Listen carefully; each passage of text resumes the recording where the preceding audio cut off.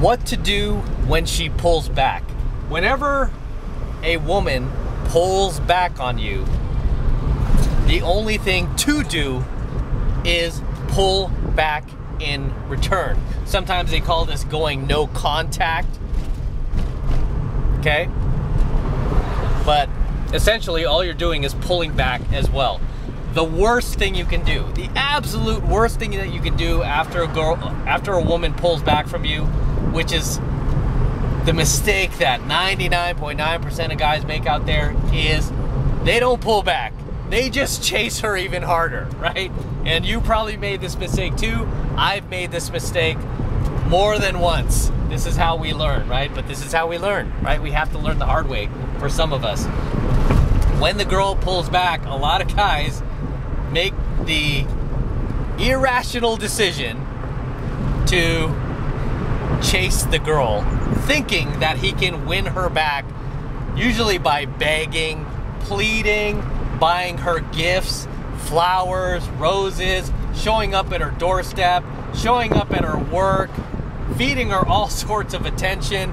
He thinks that he can win the girl back. And all he's doing is pushing her away even more.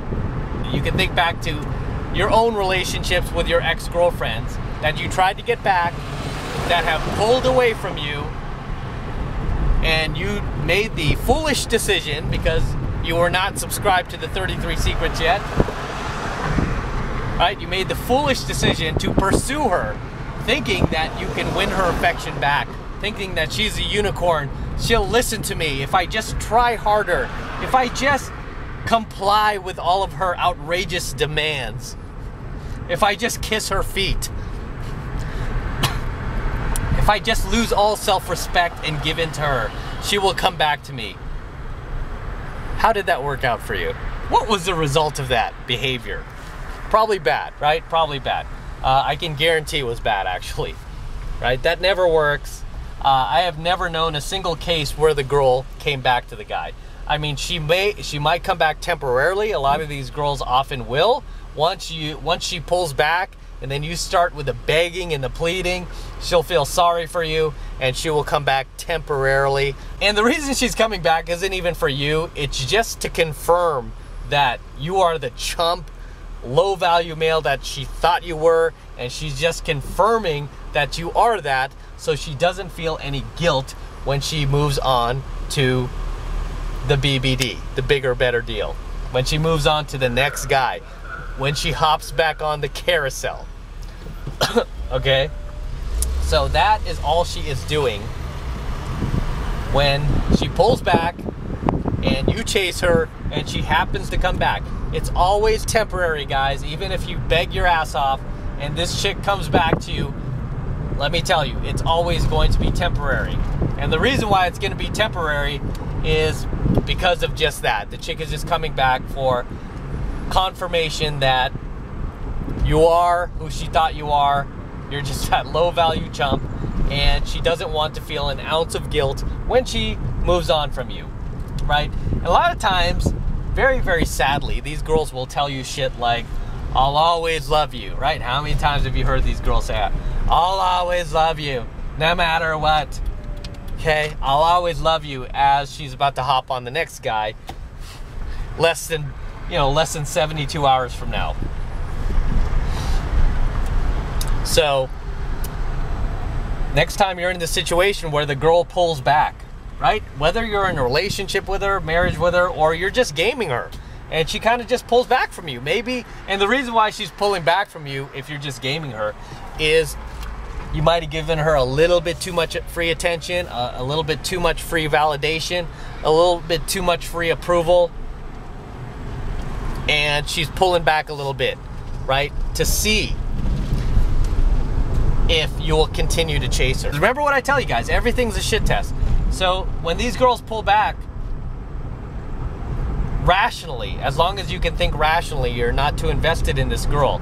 Rationally, I want you to know it is a shit test. But at the end of the day, everything a woman does is a shit test. To see how strong you are. To see if you will buckle.